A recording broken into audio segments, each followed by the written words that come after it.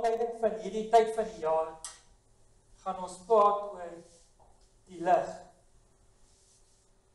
En die lig wat in hierdie wêreld ingekom het. Ek weet baie mense het verhaal oor Kersfees en tye en al hierdie goed. Maar ek wil hê, moenie nou daarop fokus nie, want ek glo dit is een aspek van die duiwel om ons te mekaar te maak deur kanale, want een ding wat die duiwel nie wil hê nie is, maar kom ek sê vir jou, hier is nou so groot bekleierery rondom Kersfees, die tyd en al die goed. Ons weet Jesus het nie in Desember gekom nie. Ons weet dat hy op 'n ander tyd gekom het. Maar wat belangrik is, ons moet weet dat hy gekom het. Want as ons onder mekaar begin beklei oor tye en goed, gaan ons later mekaar so kwaad maak dat ons sê, ag los dit, ons waai nie meer oor dit nie. En wanneer ons nie meer waai nie, gaan ons later nie meer glo dat hy gekom het. En dis presies wat hy wil hê. Want wat sê jy Johannes, ek het laas week met julle al gepraat. Hy sê, moenie elke gees glo nie. As julle nie glo dat as die gees nie glo dat Jesus in die vlees na hierdie aarde toe gekom het nie, en gesterf het en opgestaan het nie, is hy nie van God nie. So maak nie saak hoe hy tye en goed nie. Ons moet glo dat die lig gekom het. En Jesus praat self daaroor. Johannes 3 vers 19, ons ken Johannes 3 vers 16 uit ons kop uit. Maar wie ken Johannes 3 vers 19? Hy sê daarso, en dit is die oordeel. Nou as jy dan na die Grieks gaan kyk van oordeel, the judgment, beteken, hy sê, dit is half die fokus te punt. Wat is die oordeel? Nou sê hy, wat is die oordeel?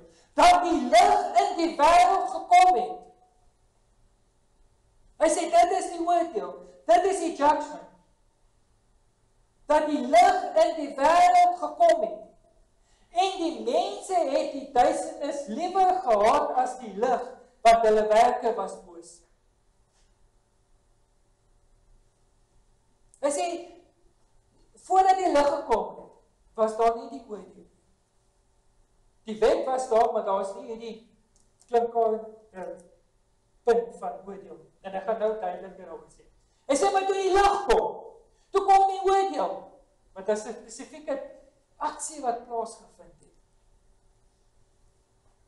Hy sê, want die mense was in die duisternis. En hulle was heel happy met die duisternis, tot die lig gekom het. Maar vandag gaan dit nog so, in die kerk ook. Ek wil vir jou iets vertel.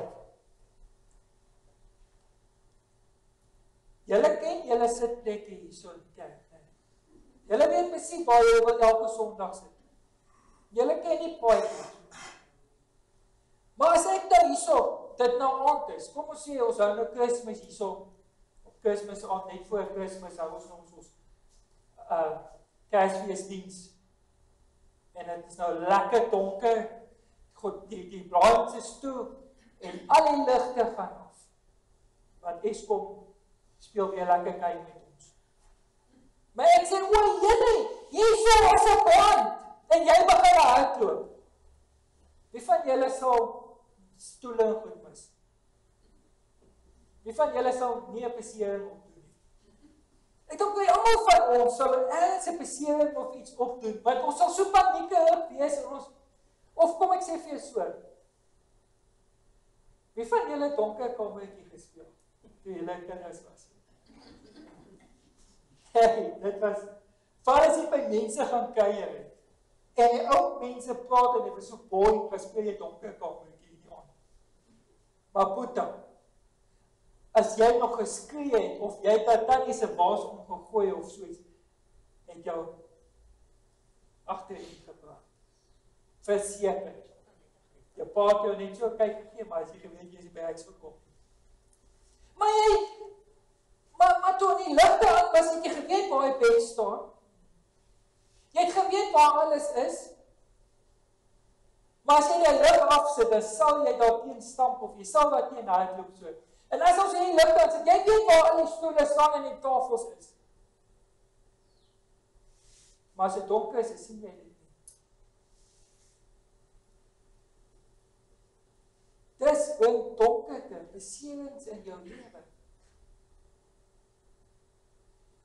Maar die lig openbaar wat in jou lewe aangaan.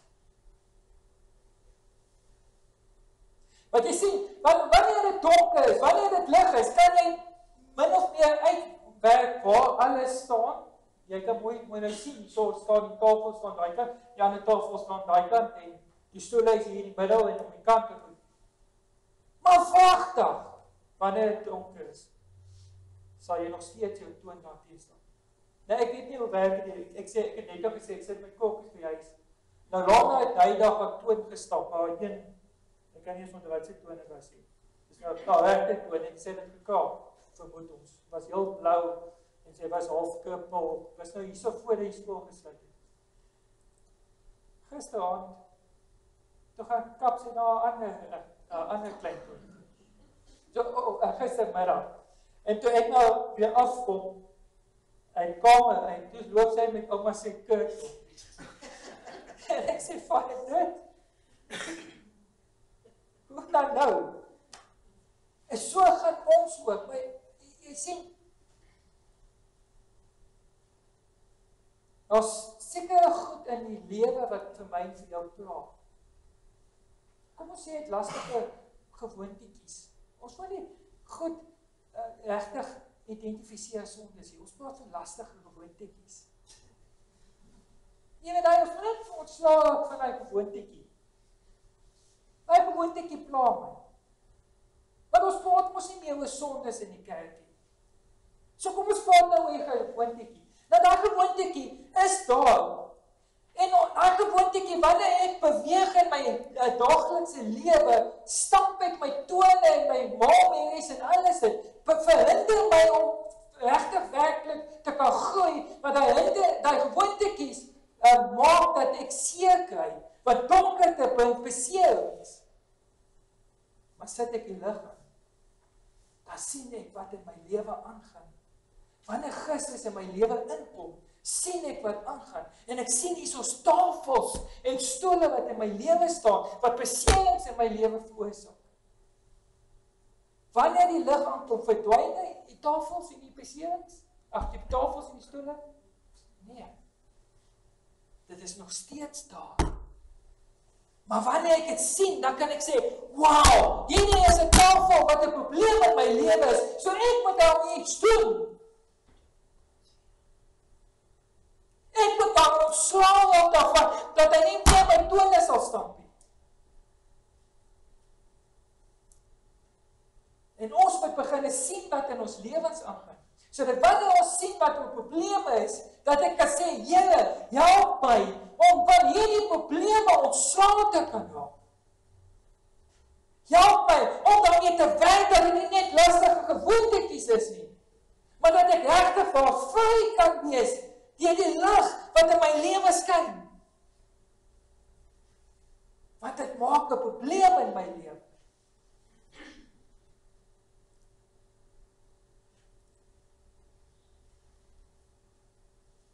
So moenie dat hindernisse jou terughou nie. Ons almal kom vanuit hierdie swaar tyd uit van wat julle nou gesê het van 2019. Ons wil graag ingaan in 2019 en in die toekoms in. Maar baie keer, wanneer ons 'n pad moet stap waarna toe God ons geroep het, is daar hindernisse in my lewe en ek sien dit nie raak nie, want baie keer laat ek nie toe dat die lig in my lewe skyn nie.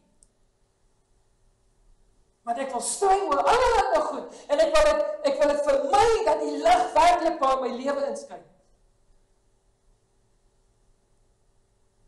En dis hoekom dit so belangrik is dat ons met kennis dra dat daar 'n dag was dat die lig in hierdie wêreld ingekom het.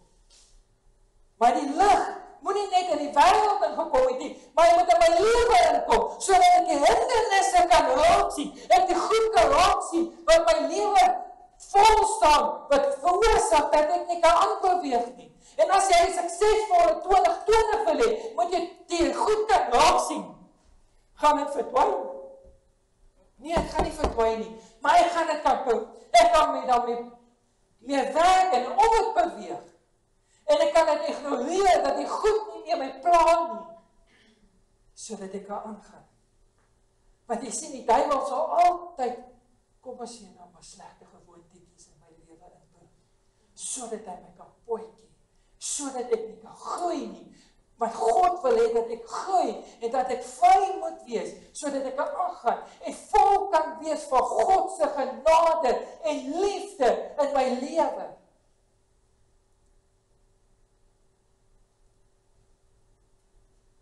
Daarom moet ek eens op 'n plek kom waar ek glo in die lig.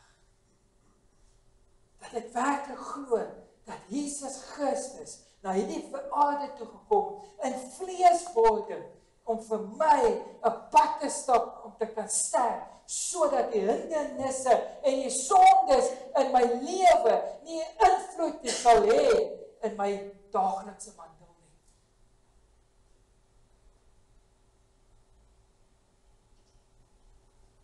Maar ek moet glo, want jy sien, een van die grootste goed wat die vyand nie wil hê dat ek en jy moet doen nie, is dat ons glo in Jesus Christus nie.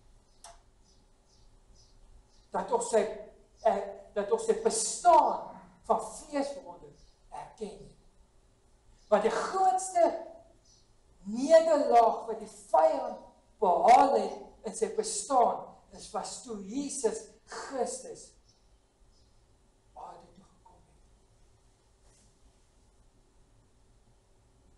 En daarom wil hy so ver as wat hy moontlik kan probeer dat mense, die kerk, maar kom ek sê vir jou, en ek gaan dit in 'n volgende jaar praat, wanneer ons wil praat oor kerke, is daar nou kerk in Suid-Afrika, wat sy teologiese afdeling geleer word, dat Jesus Christus wel aarde toe gekom het, maar dat sy sterwe en opstanding beskyn was.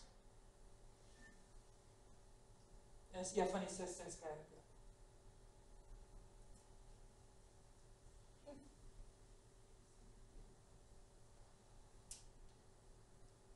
Daarom moet jy glo en weet wie die ware lig is. Want as jy nie dit glo nie, gaan dit geen invloed in jou lewe hê nie.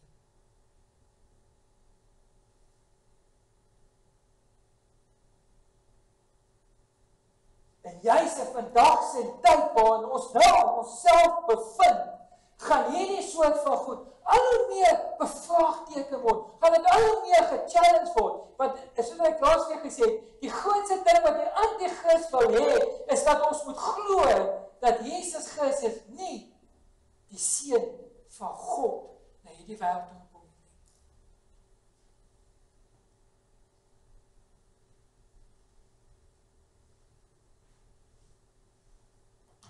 So dis, hoe kan ek nou ontslae raak en werklik waar vrykom om te leef volgens dit wat God vir my wil hê ek moet leef. En ek sê daarso, laat sy lig energie jou jaag. Wat is dit? Laat die Heilige Gees jou begelei of jou uit te wys en te sê, sien jy die hindernis raak in jou lewe? Sien jy dit wat 'n probleem is in jou lewe? Werk daarmee. Moenie dit afskryf as 'n slegte gewoontetjie, wat die Here sal right wees daarmee nie. God is nie alright daarmee nie. As hy in sy woord sê wat 'n probleem is dit 'n probleem. En ons moet nie net daar verbygaan en sê, dit is oké nie. Want dit is nie oké nie. Want daai geslegte gewoontetjie, daai slegte dingetjie, kan veroorsaak dat jy nie eendag dit maak nie. Kom ons wees regtig op. Ons kan nie meer doekies omdraai oor goed nie. As jy werklik wil gered wees, as jy werklik in die lig wil wandel en God se soewereiniteit ervaar, moet jy begin hierdie goed hanteer in jou lewe. En hoe kan ek dit doen? Filippense 4:13. Ek is tot alles in staat deur Christus wat vir my die krag gee. Want in jou eie krag, ons het ons gesing in daai liedjie. Nee, wie is ek? Gaan dit nie maak nie. Ek kan dit nie maak nie. Want in my sondige natuur, in my sondigheid, het ek nie die krag nie om dit te kan maak nie. Maar deur die krag van Christus wat in my werk, is ek tot alles in staat. Ek wil jou mooi vandag, wanneer ons dan nou hierdie tyd kyk na Kersfees, maar kyk na die tye en die geskenke en al hierdie goed. Kyk oor dat die lig in hierdie wêreld ingekom het, maar het die lig in my lewe ingekom, sodat ek verlig kan wees. En as ek dit dan sien, moenie wegskaam van nie. Sê, Here, wys vir my al die goed wat 'n probleem is in my lewe, sodat ek rein en heilig voor U kan staan. Want ons maak baie keer die kruisdood goedkoop in vandag se lewe. Ag, jy weet God se genade is so groot. Ag, jy weet hoef nie worry nie, God sal jou vergewe. Is so. Maar kom 'n dag wat sê God sê dis nou genoeg. Dit is nou genoeg. Ek het genoeg genade aan jou gewys. Want in die liefde is die oordeel ook. Kan ek dit weer vir jou sê? Dink jy van ons wil so graag net God se liefde hê en ons wil wegkom maar oor meer. In God se liefde is sy oordeel ook. Want waar die liefde is sy oordeel. Want hy gaan sê, ek het jou so lief gehad en ek het vir jou soveel tyd gegee en ek het vir jou soveel lig geopenbaar dat jy goed in jou lewe moet sien. Daarom, het jy dit nie gedoen nie, moet ek jou nou dus oordeel.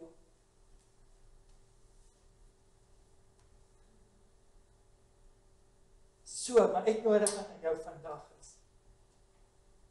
maak klaar met die hindernisse wat probleme skep in jou lewe, sodat jy kan aanbeweeg en eers die lig kan ervaar in jou lewe wie Christus Jesus is en aan kan beweeg sodat jy 'n suksesvolle toekoms sal hê. Wat beteken dit? Dit beteken al is daar dan die volgende hindernisse wat God beloof het dat daar nie hindernisse sal wees nie. Daar sal wees. Daar sal versoekings wees. Daar sal probleme wees. Maar die lig sal dit dan in my lewe openbaar. En omdat hy dit in my lewe openbaar, kan ek daarmee handel. En ek kan dit sien. Ek sê, Here, help my om mee te werk. En God nooi vir jou te sê, Kersfees, laat my lig in jou lewe inkom. Here, baie dankie vir U lig in ons lewens. Baie dankie, Here, dat U gekom het sodat ons vry en skoon kan wees. Here, dat as daar goed in my lewe is wat 'n probleem is, openbaar dit, wys dit uit,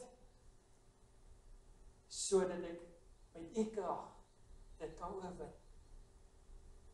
Bid ek vir genade en die wysheid in ons lewens. In Jesus Christus.